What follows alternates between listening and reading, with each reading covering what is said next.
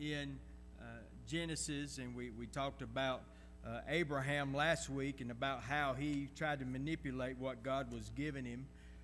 We've seen how he had came and how he told Sarah that to act as his sister, and because he was afraid of his life. And then we go into different chapters. We see in chapter 17 where God changes Abram's name to Abraham, and he made the covenant with him at that time.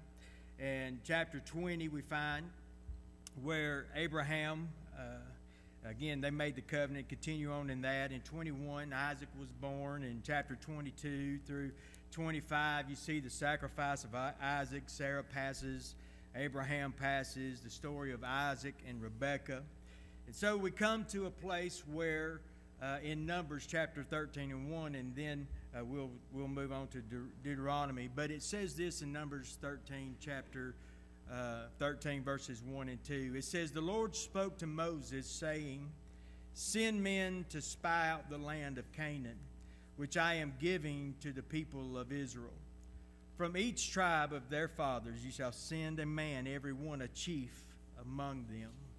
And then in the midst of the second verse, if you look in your references of your Bible, most will reference you to what we're about to read here today, Deuteronomy chapter 1, starting with verse 19. "Then we set out from Horeb and went through all that great and terrifying wilderness that you saw on the way to the hill country of the Amorites, as the Lord our God commanded us, and we came to Kadesh Barnea. And I said to you, You have come to the hill country of the Amorites, which the Lord our God has given us.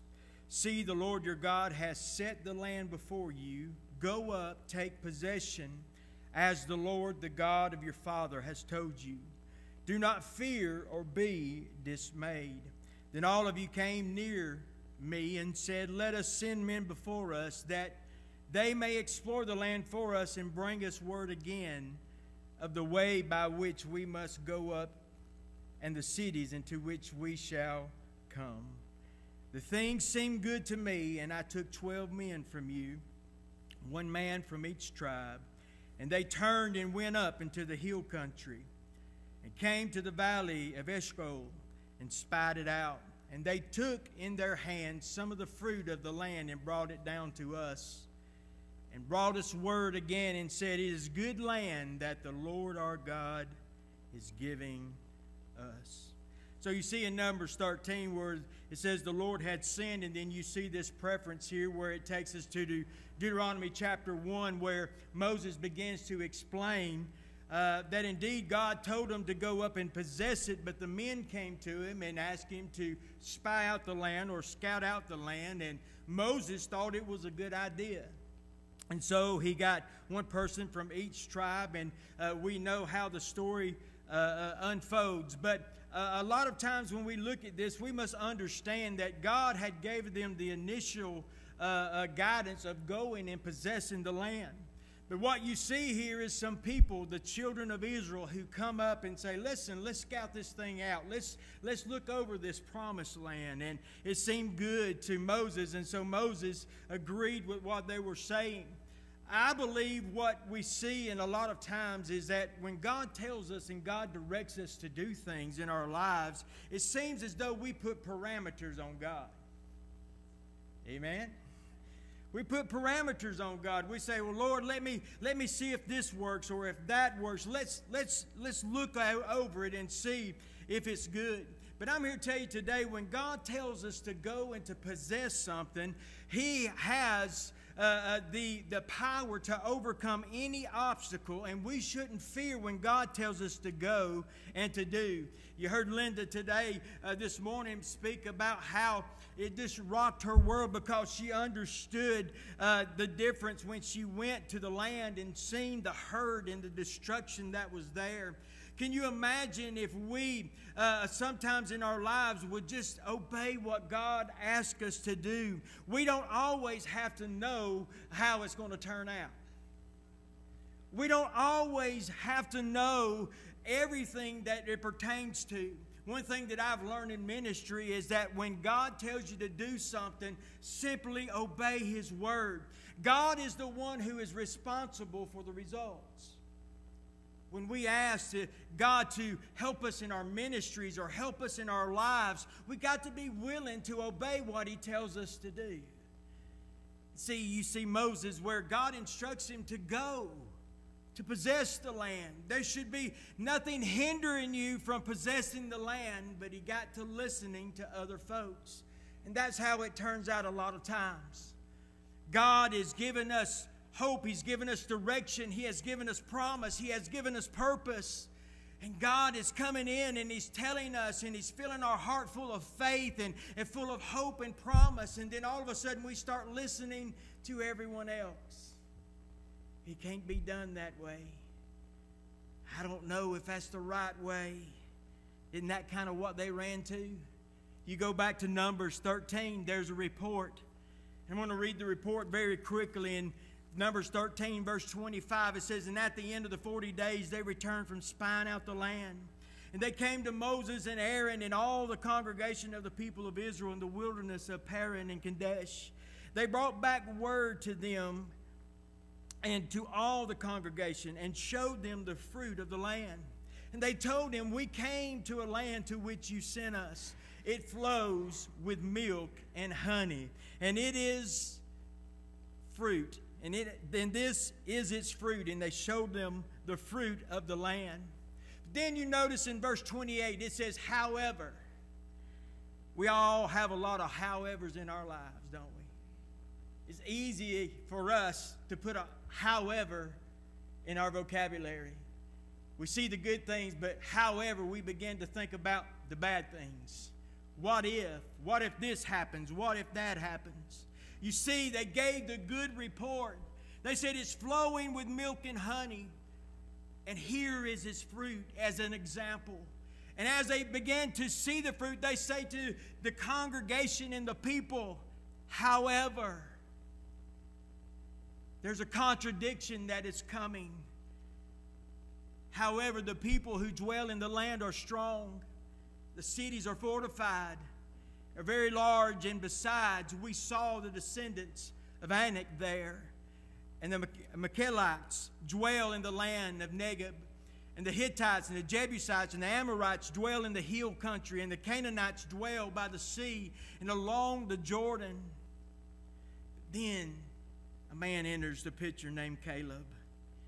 Caleb quieted the people before Moses and said, let us go at once and occupy it. Isn't that what God told him to do in the first place? To go and to occupy it, for we are well able to overcome it. And then the men who had gone up with him had said, we are not able to go up against the people, for they are stronger than we are. So they brought the people of Israel a bad report of the land, and they had spied out, saying, the land through which we have gone to spy it out is a land that devours its inhabitants. And all the people that we saw in it are of great height. There's a couple of observations I want to talk with you in just a few moments here. God goes and tells them, possess the land, but the Israelites wanted to wait. He tells us, and it shows us through this story, that not everyone will go with you to your promised land. I want you to understand some things, is that when God gives you a promise, that promise is given to you. When God gives you a purpose, that purpose is given to you. And what we realize in ministry is that a lot of people who start with you usually don't finish with you. And that's one of the hardest things to take in ministry.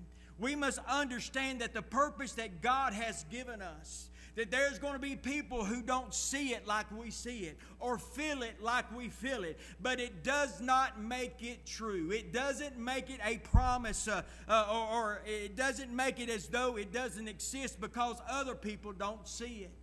You see example after example in the Bible of people who are given a promise that God promised to be with them and to help them, that other peoples didn't see that promise, but yet God intervened and God helped them be victorious in their life. So in those observations today, we must understand that God has a purpose and a plan for each and every one of us. Not everyone is going to get on board, but that's okay. Not everybody is going to see what you see or feel how you feel, but that's all right too, because greater is He that is in us than he that is in the world. Sometimes we get bogged down just like Moses did, just like the 10 spies who tried to say and overtake what Caleb and Joshua was telling them with the fire that they had, that they knew that with God with them they could take this promised land. They knew with every fiber of their being. But the other 10 were saying how difficult it was. God never told us that obtaining the promises that He has for us was going to be easy. He never told us that they wouldn't be work to do. But He told us that He would be with us all the way. Not everyone will see it or feel it, but God will give you the determination and the power to overcome and to continue on. There are a lot of people too that see the promise, that see the vision, but are not willing to fight. Amen. There's a lot of people who sees where you're going and sees the promise that God has in your life and that what God has purposed you to do in your life. They cheer you on from the bleachers, but they're not willing to fight with you. But we have to carry on. I tell you, a lot of times where we get stuck is our expectation of people. We can't have an expectation of people. We have to have an expectation of the power of the Holy Spirit working within inside of us, so that we don't put all of our hope in others or in man, but we put our hope and our rest in Him, knowing that He is the one who will supply our needs and help us in our times of need. Some will see the promise, but are not willing to fight for it. There are 4 essential traits, real quickly, that I want you to consider that we must have to obtain our promises of God and enter into our promised land. We got to have commitment. Commitment today is totally different than what commitment was when I was growing up. When you were committed to something, you were committed to it, and you gave all that you had to it. You were obligated, not only through your words, but your heart and your soul was committed to the cause of Christ. We see here Caleb said, "Let us go up at once, for we are well able to overcome it." He was committed to do the work, to fight. He was willing when everyone else was saying no. The other 10 was saying no, it's impossible. He was willing to be committed and said, I will do all that's within me, even if it costs me my life. We will go. Let's go at once. He was committed to the cause of Christ. I tell you, the thing that we look at in commitment is commitment. And in the definition, even though we think commitment differently today, the word commitment has not changed. The standard of commitment that God requires from the Christian has not changed. But it's our outlook. It's the pressures of life. It's to take the easy road. It's to look at the promise and all the goodness that God has done for us. But we say to ourselves, it's too difficult to possess. It's too hard. It's too complicated. There's too many things that are going on. I'm not really willing to do what I need to do to get where I need to be. That's the world we're living in today. They lack commitment because they're more afraid of what their brothers and sisters will say than what God feels or thinks or says. But in order to obtain, we have to be committed to the cause of Christ. We have to be committed to what He has placed in our hearts to do. We have to be committed to Him. When everything else falls apart, He is the only one who will stand with us. When everything else seems to go astray and everything seems to go crazy, God is the one who still gives us the foundation that we can stand on. Commitment to Him is a requirement to see His goodness and His mercy flow even in the most difficult times of our life. Second thing you know as a trait that you look for those who obtain the promise and those who walk in the promises of God is that they keep their eyes on Him. That's one of the easiest things to do in our lives, is to take our eyes off God.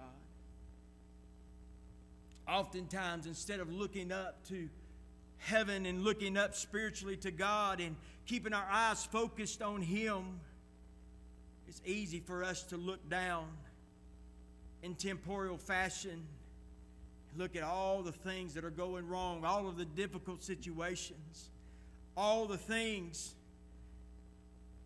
that can so easily beset us, hinder us, make us feel that there's no purpose, or make us feel it's really hard, that it might not even be worth it, even to a point of giving up.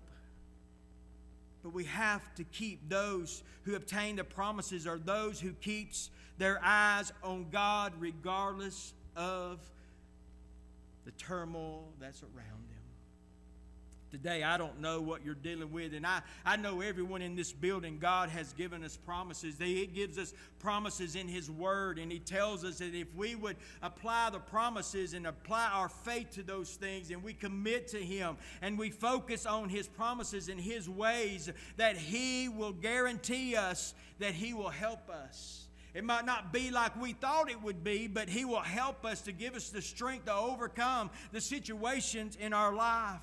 Because we understand in our lives today, when we are committed to Him, when we keep our eyes on Him, it's not Him that changes, but it's us.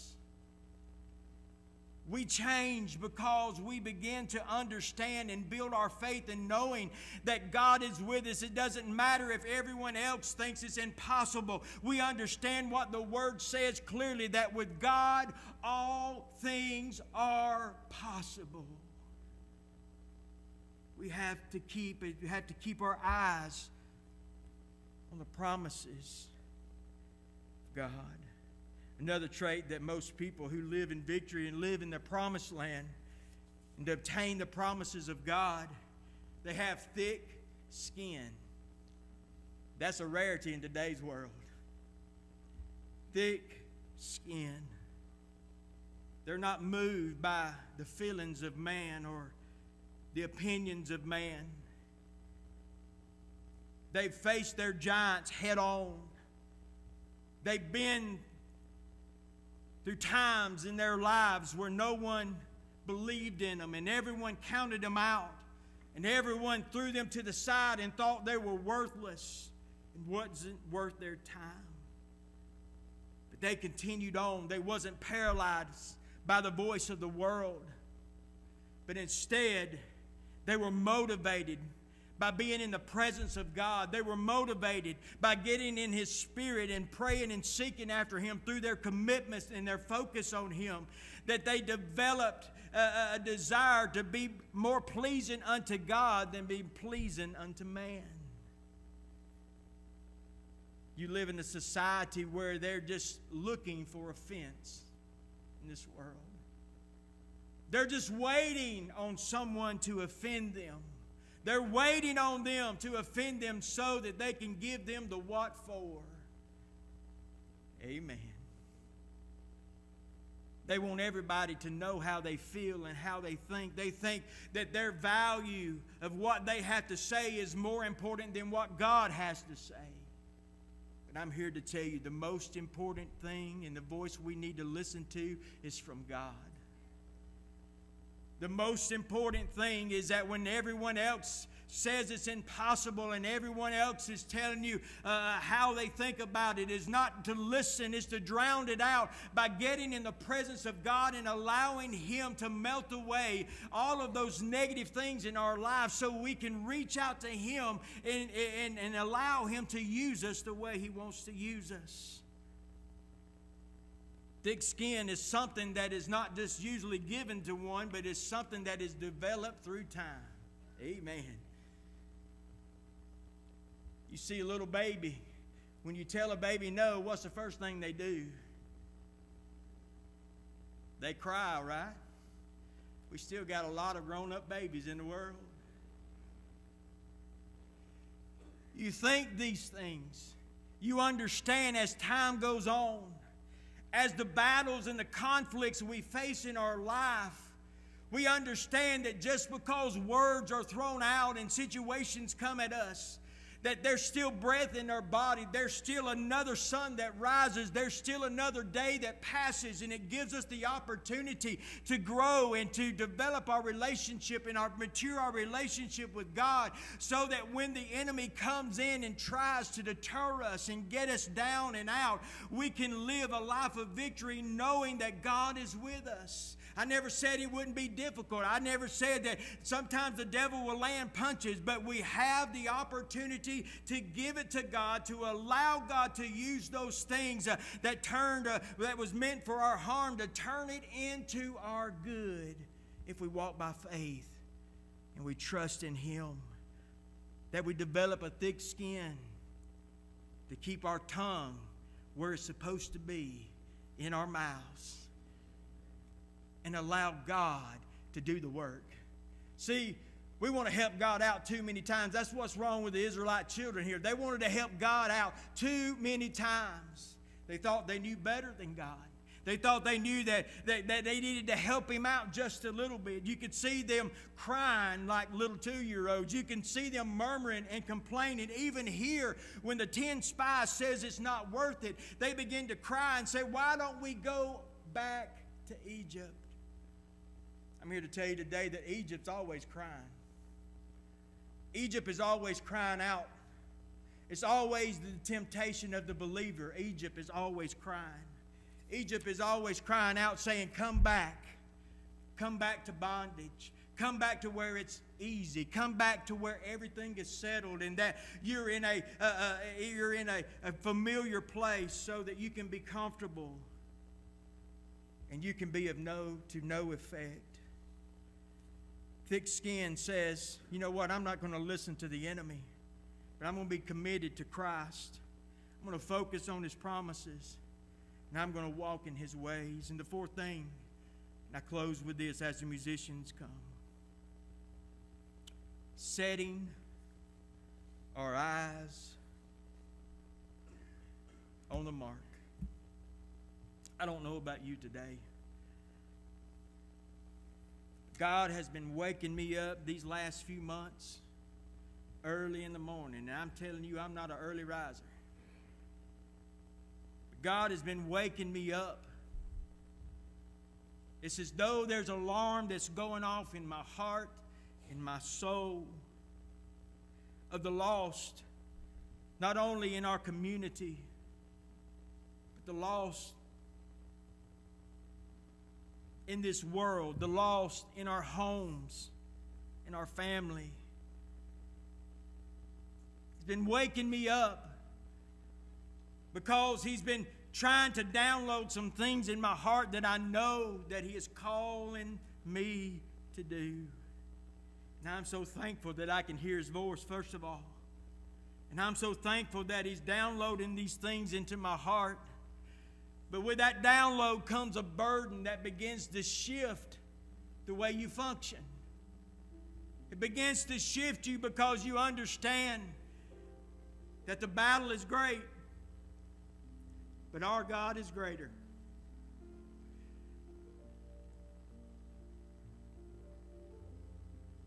I understand these 10 men looking at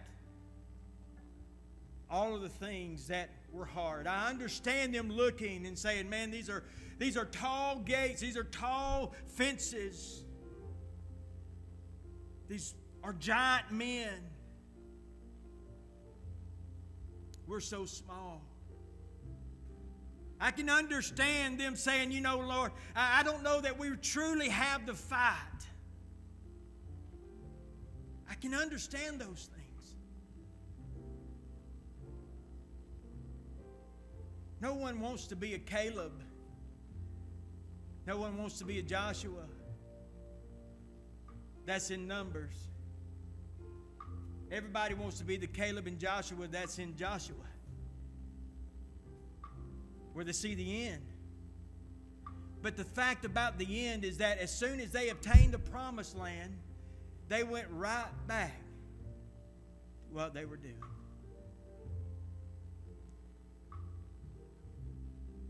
And I believe that it's a commission from God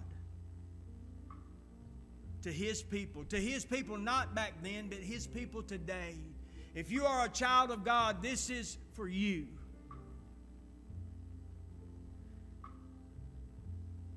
We've allowed the 10 scouts for too long to talk for us. We've allowed others' opinions of what can work and what can't work keep us in Egypt. But I believe with all my heart that God is starting to do a work in not only inside of me, but stirring up at the gifts inside of each and every one of you. It's going to come a time where just the same old ain't getting it anymore. The same way that you do things, the same way that you approach things, it's not going to mean the same anymore, because God's going to begin, I believe, and I've been praying that God begin to stir us, to stir our hearts, because He's coming soon and very, very soon.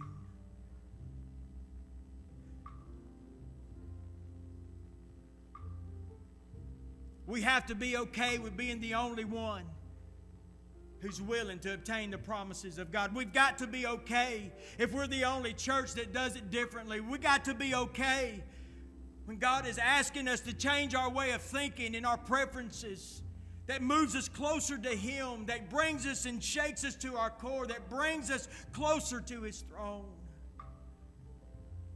I told you earlier that Egypt will always be crying to attempt to draw us from our promise, to tempt us from those who camp between Bethel, the house of God, and Ai, which is the heaps of ruin. If there's no altar, you will be persuaded by its cries. You will be tempted to go to where it's easy. Egypt will always make the complacent feel safe and secure, and make it feel as it's the right place to be. Today, the essential traits: commitment, focus on God's promises, having thick skin, and keeping our eyes on the mark. That's going to move the needle of our faith. That's going to bring us to the promised land. And as Linda said, that's going to bring us to the joy of the Lord.